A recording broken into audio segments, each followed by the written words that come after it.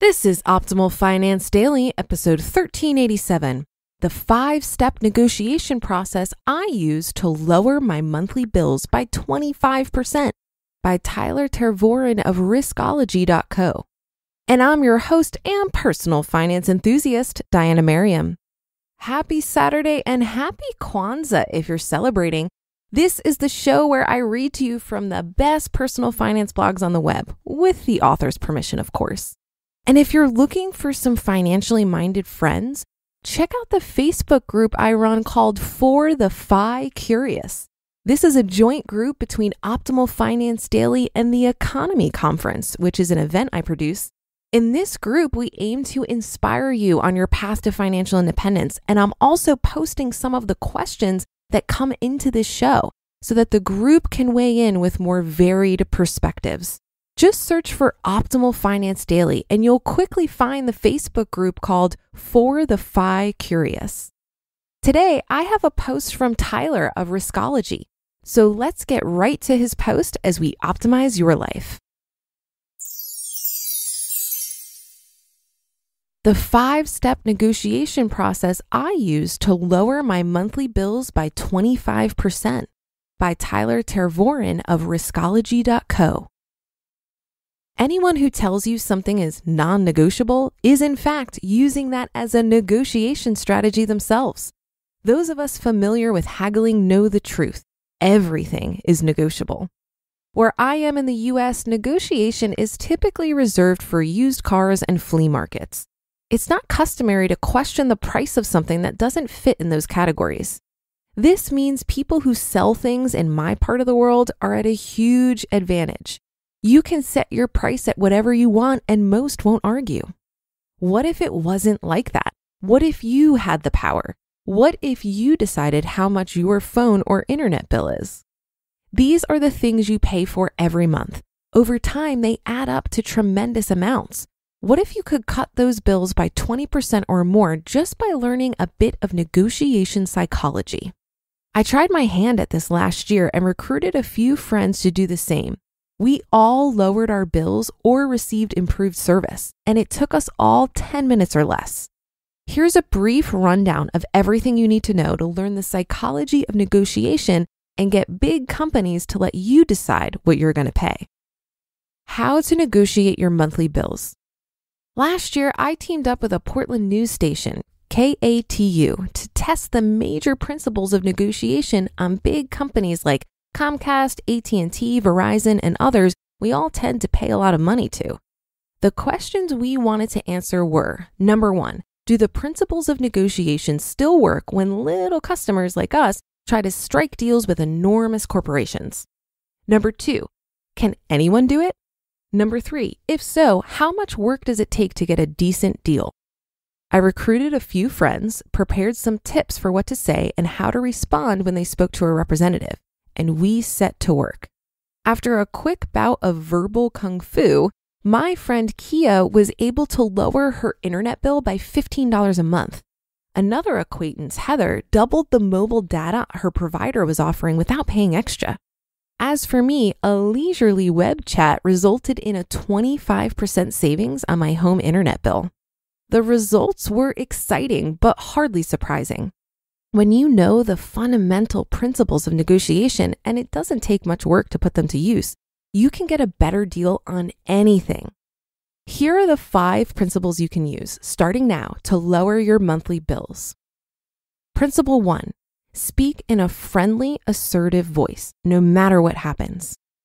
When you start negotiating with someone, no matter who they are, the goal is to get what you want. That's easier to do when the other person likes you. Your friendly, assertive voice is the one that's always calm and courteous, but never gives in. Compare it to how a mother would deal with a toddler having a meltdown in a store. I know you're very upset because you can't have the dinosaur toy. I still love you. Also, you still can't have it. You won't deal with hostility like that when you're talking to a customer service rep. At least let's hope not. But remembering this can help guide you when you feel like reaching through the phone and throat punching the guy on the other side. Principle 2, ask for more than you want, then slowly back down. One of the keys to successful negotiation is to make it seem like you're on a team finding a solution together. One way to do this is to give in here and there. When you give in, the other person feels more comfortable doing it too. But you still want to get the deal you need, so it's important to start by asking for more than you want so you'll have room to move down. This brings the other person to your side without giving up what you actually want.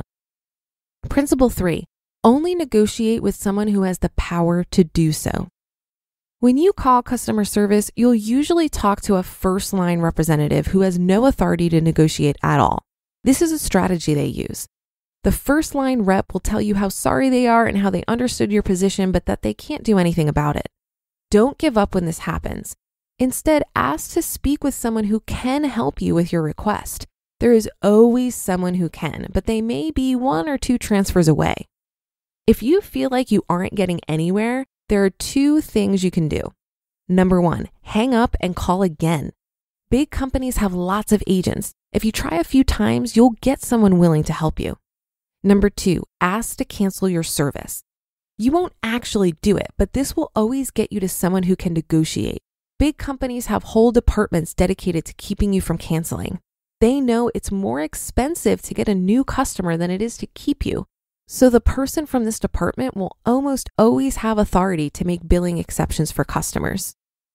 Principle 4, always have a backup solution. Sometimes you just won't get anywhere when you're negotiating over price. For one reason or another, it'll become clear that lowering your bills simply won't be an option.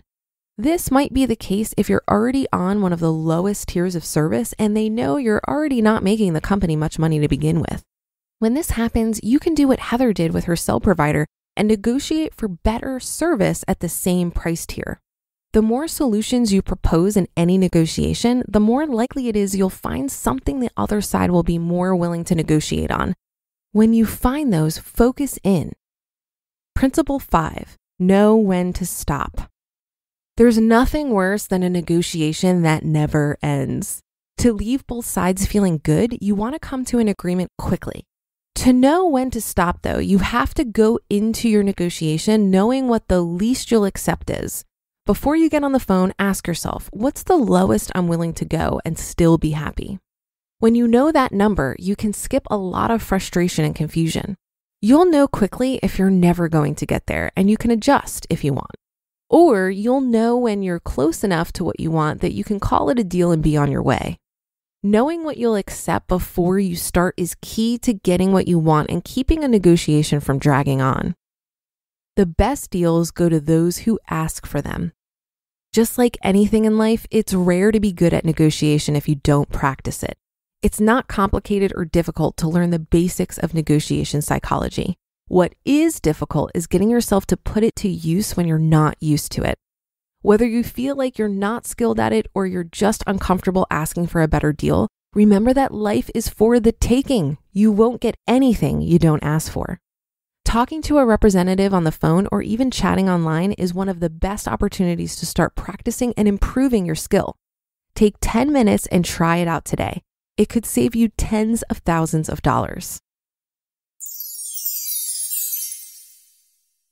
You just listened to the post titled The 5-Step Negotiation Process I Use to Lower My Monthly Bills by 25% by Tervooren of Riskology.co.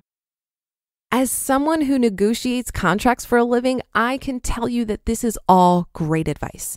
I think another thing that's really key for negotiation is to be willing to walk away. It doesn't apply to every negotiation. You definitely need to understand when you have leverage and when you don't. But if you can demonstrate in a friendly tone that you can easily get what you need elsewhere, you're more likely to get them on your side. So for example, if you're trying to lower your internet bill, do a little research and know what their competitor's introductory offer is. When you call, you can say something like, I'm planning to cancel my service to take advantage of this great rate from XYZ company, but I wanted to see if you were first able to match that before I move forward. Another thing that has worked in the past for me when you're not getting a good response from a customer service rep is to reach out to the company via social media. Often social media for major corporations are run by external agencies that have budgets for appeasing disappointed customers. It's much more costly for them PR-wise if you write them a bad review. Finally, I just wanted to reiterate the point about hanging up and trying again with a different representative. I've always found it interesting how the company policy changes with every rep you talk to. If you keep calling, you'll likely find someone who can help you.